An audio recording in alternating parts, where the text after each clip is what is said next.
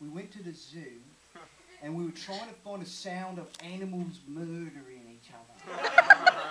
And we didn't find it. That's because I think that's a human trait. Yeah, and then we found a squirrel that was dying at the zoo. A squirrel that was dying at the zoo? Yeah. Was it a zoo squirrel, or was it just a squirrel that was at the zoo? I don't know if he was officially ordained. He was there, and he died, and it was real quiet, you know.